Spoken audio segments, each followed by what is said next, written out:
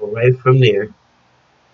Good morning, good afternoon, good evening, family. Welcome to the Mental House with me, your host, Khadija. Okay, I'm gonna try to make this quick video. I was totally disturbed, and goes to show you, just it just proves my point. Well, anyway, whatever side of the diaspora that you're on, first of all, let me welcome you. I appreciate you being out there, family. But, I just want to talk about universal narcissism a little bit. And I've always contended that there is a universal narcissism that permeates, especially these United States. The people that even founded the country, they might have had good intentions, but it was hijacked into something totally, totally insane. Because when you look at it, we breed narcissists over here. And the reason we breed them is because it is who we are. Okay, if you come to birth as a white person, you are given a total false reality of what history is, what the world is, and how it really operates. So you are operating from a sense of, or from a set of rules and principles was given to you by a narcissist that allowed you to think everything was okay. You can do whatever you want to do. The world operates this way, all while dumping on the scapegoat and the lower person that we have deemed to be the black person. You know as well as I do, you've been taught in your homes that you were privileged. I mean, like I told y'all before, I've heard work with women who said, I told my daughter that she was privileged. So you are very well aware of it. I think even Jane Elliott alluded to it. But you have been complicit. You have not cared that we have been deemed the bottom caste of society after we built it. You didn't care about that. As long as when you walk into wherever you go, your white world is not affected. You can get whatever you need. I mean, I'm not talking about, if you just really, I'm talking within reason. The world is geared towards white people. Although the first person that shed blood for this America was Crispus Attucks. See, this is how your cognitive, this is how your psychosis and your narcissistic behavior begins to take shape. So then you steal these people, you have them build a country, you at the same time you're talking about how you're all Americans and we are Americans, we love freedom and equality, but you own the neck of the black man. You own the neck of the black woman and you're selling her baby. Her babies, their babies, you're selling them. What kind of crazy shit is that? The world has started to wake up to the atrocities of people like King Leopold, who did what he did in the Congos. Not even, because it wasn't just in the Americas. Okay, so the history of the European and how he wanted to dominate the black man is just insane. So when you begin to look at it, as societies evolve, people are more intelligent. Some people understand that we need a new way of policing because they're not comfortable with the old way of policing. We got yoga now. People are practicing. They wasn't practicing yoga 100 years ago. They weren't. You didn't have black millionaires the way you have them now, like LeBron James, and you didn't have these kind of black people 100 years ago. Okay, Frederick Douglass was a lot better off than a lot of slaves. Okay, and today it's still the same. But we, although poverty kills, and in the richest nation in the world, y'all still have to admit that poverty in America is different than poverty in other countries. And if you don't know that, then maybe you need to travel, because that's not my conversation. Okay, No matter what you think, I've seen some other places, and I still dare say I would rather be in poverty in America than in poverty someplace else, if that makes any sense. Okay? So let's just keep it real. And that's because my ancestors built it. Okay? And I'm not going to negate that fact. Not going, and we built it into a hell of a country. Okay? And so for that, y'all can't keep dismissing us for that. So now back to this narcissistic type of country. You also have a judicial system that is unproportionately putting black people in jail. Okay? Unproportionately. And you know it. You see it. And how long do you think that can keep going on? But I'll just make up a bunch of statistics, and I'll make up a bunch of stories that say these people deserve to be in jail.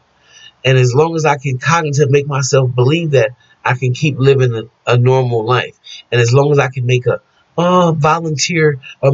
donation during Christmas time and think, oh, the poor, and give them coats for kids and things like that I don't have, my conscience don't have to worry about if I'm involved with any of this other stuff for what I have.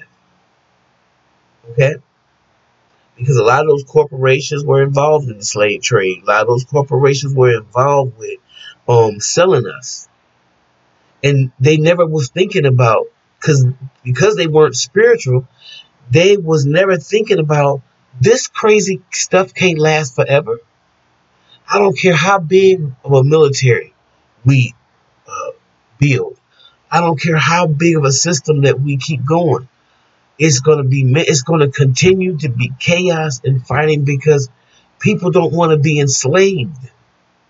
It happened in South Africa with apartheid. That's what it is over here. It's the same thing, apartheid. So my point being, when the generations grow and they do more yoga and they get to know one another, or they have to hashtag, they may not know all the intricacies to how the world got here, but once they begin to understand history, and the dominant elite society is not able to keep the real history away from its inhabitants, then they wake up, if they have any intelligence, and they feel repulsed and they feel compelled to change the society in which we live. They know they can't keep living off the backs of black and brown. They know we're going to rebel. They know in 20 years it's going to be a black world. And if you don't want a thought process of somebody doing to you what you did to them, don't you think you should try to change that optic while you have the ability? While you have the chance? We used to sing in church. We used to sing a song. Well, I believe I'll praise the Lord while I have a chance. Oh, I believe I'll praise the Lord while I have a chance. I believe I'll praise the Lord while I have a chance, because I may not have a chance anymore. This chance may not come back. I may not have a chance to make right or wrong. And if I don't, the universe is on the side of right always, no matter what you think. And as me being a person of a spiritual hue, I already know it's just going in divine order. It's going in divine time, like it should. So I just want to say, the more my Caucasian sisters and brothers understand that this is a real important time in history. Don't fear this. Walk into it. It is a greatness on the other side of this. Because you cannot go on living your life, since you want to burst down narcissism. You can't have a judicial system and a system that is running off the scapegoats, and y'all have deemed black people the scapegoats of the family, and you've deemed the white children the golden children. And you can't keep abusing us and saying, oh, no, no, no, that's not pee on your leg, it's raining. So what you see now is awakening of the people that's saying, I get it. I realized that I was hurt too by the history and the lies that was told to me by the master narcissist. And now that I see who I am, and I see how I am in connection with you, and I realize that we are all one. I realize this is a human family. This is a human problem. This needs human adjusting. And those of us who can continue to think on that level, in my opinion, no matter how rough it gets, though it doesn't mean you not thinking about your clan, doesn't mean anything like that. Okay? And you have to put your politics first. I am saying that. Those who support it, good and fine, they understand, they get it. And if that doesn't signal to you that this is something that can't be stopped, because once the narcissist is found out, you have to do your due diligence in knocking down all his abuse. And I think that's what's happened. We had knocked down all his abuse, all the symbols of abuse, from Robert E. Lee, like I said, and King Leopold, and all these kind of racist Confederate flags, all these things that y'all subjected black people to, and talking about it's part of your history. What a narcissistic history to shine that shit in front of my face, but my ancestors had to get beat and have their children sold.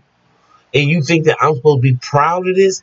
All I'm doing is seething under my skin. Seething at you. Sneering.